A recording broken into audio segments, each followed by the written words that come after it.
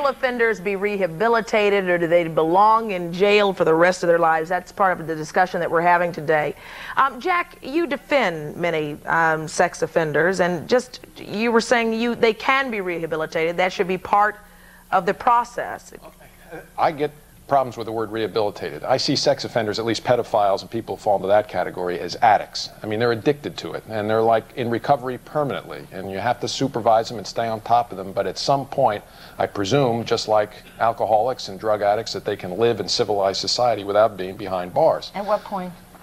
Well, I don't know, but I'm not the parole board, but I'm sure the parole board figures that one out, as opposed to the violent sex offender. Comment. Excuse me, before you said that rape shouldn't be as important as murder, Yeah. when you murder somebody, they're dead. When you rape somebody, they have to live with this for the rest of their lives. That's I true. sort of resent, but I resent that there's even talk of a comparison.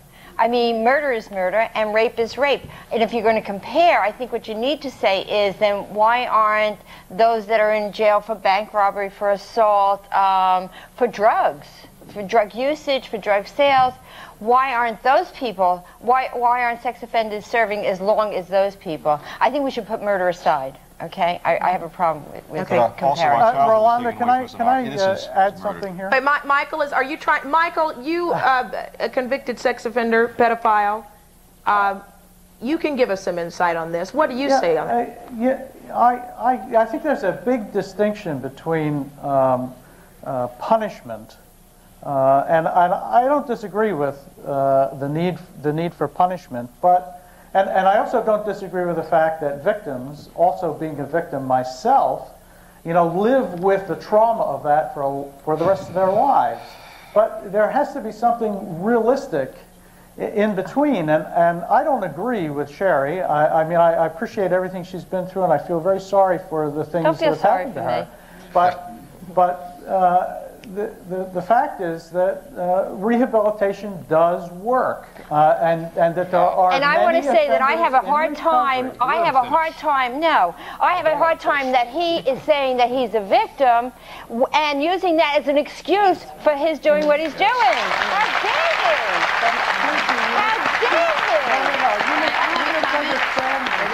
It's not an excuse. Well, it certainly sounds like. One at a time, please. It's not an excuse. Michael, we have someone from the audience who has something to say. From everything that has been discussed so far, it seems like everything can boil down to the system, the way the system is set up, the way the system is run.